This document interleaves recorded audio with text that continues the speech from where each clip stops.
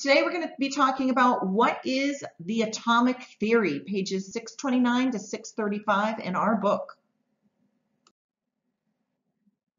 From the time of Democritus, scientists have studied matter and proposed theories about it. What do we now think about what makes up matter?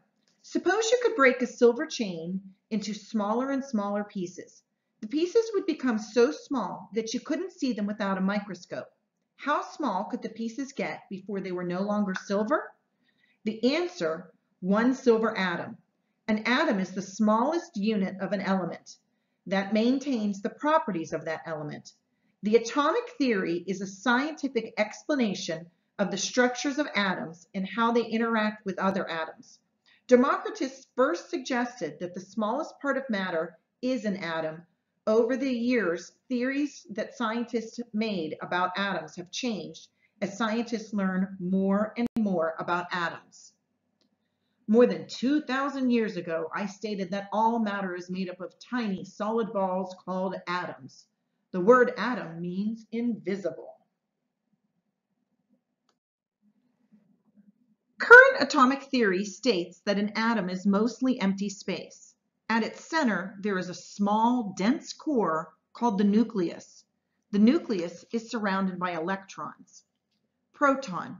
A proton is a positively charged particle found in the nucleus of an atom. Neutron. Neutrons are also particles found in the nucleus, but a neutron has no charge. Electron. Electrons are negatively charged particles that speed through an area around the nucleus called an electron cloud.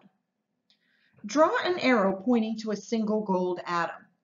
So down here at the bottom you see the pop-out circle of all of those atoms. Draw an arrow to just one of those teeny tiny dots, and that's a gold atom. Now using the Venn diagram to compare and contrast electrons and protons. So protons have a positive charge. So under proton, write positive charge.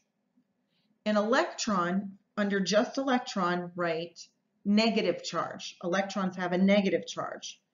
And both are found in the nucleus. So where it says both, write nucleus. It's elementary. Copper, oxygen, and mercury have one thing in common. They are all elements. Exactly what is an element? There are many kinds of matter. An element is a type of matter that is just one kind of atom. All atoms of elements have the same number of protons. For example, boron is an element. Every atom of boron consists of exactly 5 protons. No other element has atoms with exactly 5 protons. What's so special about protons? Electrons are far from the nucleus, so they can be gained or lost. Also, different atoms of the same element can contain different numbers of neutrons. Protons always stay the same.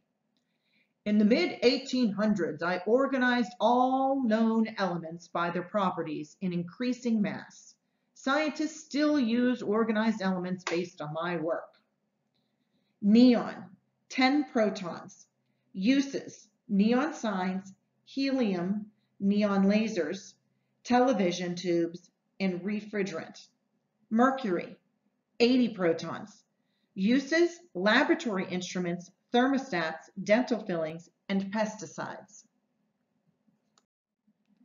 All right, so we are looking at the periodic table of elements, and there are more than 100 elements in total. And each block is going to represent one element. So the very first block that we see on the top left-hand side is hydrogen. And you see that it has the number 1 up in the top left corner. That is called the atomic number. So the atomic number is what we see up in that top corner. So hydrogen has 1. As we look through here, we can notice that all of them start with a capital letter, have a second letter, or even a third letter that will be lowercase. So every element has either a single uppercase letter, or 2 where only 1 is uppercase, or 3 where the first one is uppercase. So we know that it's an element when we see an uppercase letter. And the elements that are listed here can be found in their absolute pure form out in nature. Now, not everything is found here on Earth, however. Elements are substances that can't be broken into simpler substances. Chlorine, proton 17, uses disinfecting water, making paper, paints, plastics, and dyes. Silver, protons 47, uses jewelry, silverware, photography, welding, mirrors. Copper, protons 29, uses plumbing, coins, electrical wires, making brass and bronze. At the bottom there, it says draw and label a carbon atom. So as we look at each one of these pictures that we've seen so far, for instance, chlorine up at the top there, there is a thing in the middle, and that's the nucleus. And then around it, those 17 protons are drawn going around the outside of it. So for silver, we've got our nucleus, and then we have 47 protons drawn going around it. And notice how those protons have these little tails on them. That's just showing that they have energy and that they're moving around. So this is one way to draw it. So down at the bottom, I started by drawing my nucleus and the outside.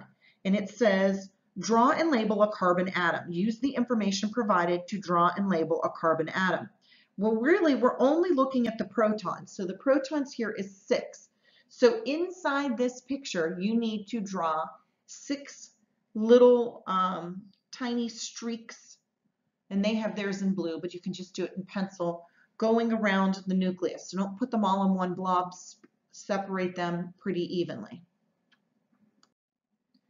Putting it all together, there are more than 100 elements, but you can see that there are many more types of matter than that.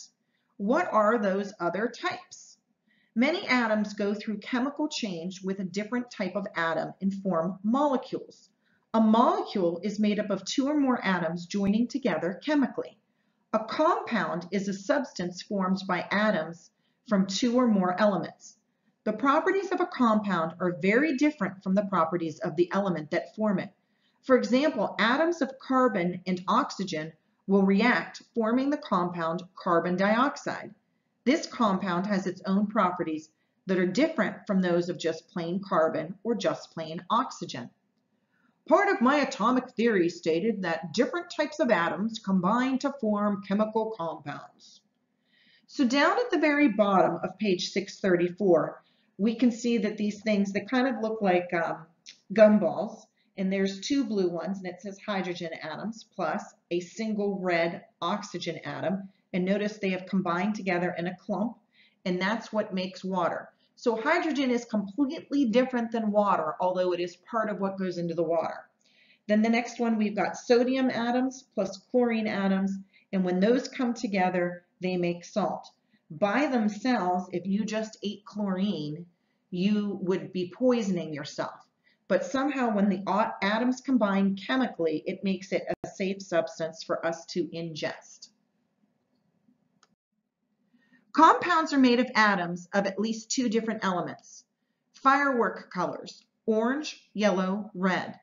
Orange is calcium chloride, made up of 1 calcium and 2 chloride for every atom. Yellow is sodium nitrate, made up of 1 sodium, 1 nitrogen, and 3 oxygen for every atom. And red is lithium carbonate, 2 lithium, 1 carbon, and 3 oxygen. Some of the colors in fireworks come from compounds. For example, calcium chloride, which contains 1 calcium atom for every 2 chlorine atoms, results in an orange color. Fructose is often called fruit sugar. For every 6 atoms of carbon in the compound, there are 12 hydrogen atoms and 6 oxygen atoms. Do the math. So on this page, it asks you to do the math. So off to the side, do the math. I have started off, and it says that they want you to put it in the lowest terms. So in total, there are 6 carbon, 12 hydrogen, and 6 oxygen. I'm going to add those together to get my denominator of 24. So my carbon atoms, there are 6 out of the 24 atoms are carbon. Hydrogen atoms, 12 out of 24 are hydrogen, and oxygen atoms, 6 out of 24 are oxygen. But we need to simplify those or put them in lowest terms. So the largest number that can divide into both 6 and 24 is 6. So 6 divides into 6 one time, and 6 divides into 24 4 times. So for carbon atoms, our lowest term is going to be 1/4, 1/4. So write that down next to number 1. Number 2, hydrogen atoms. We've got 12 24ths, and the largest number that can divide into both of them is 12. So 12 divides into 12 one time, 12 divides into 24 two times. So hydrogen atoms, our lowest term is 1/2. And finally, oxygen atoms is the same answer that we had for carbon atoms, 6 24ths. We divide them both by 6 and get 1/4 for oxygen atoms. All right, so this is some mighty heavy stuff that we were talking about today. When you get up to the high school, you will spend an entire year learning about chemistry. This was just a one-day quick hit, but you will at some point learn the periodic table, how to read it, how to put it all together, and what all of those numbers mean. Yes, this is complex, but that's why you're going to be doing it for a whole year when you're in high school. All right, thanks for learning today, and I'll talk to you guys later.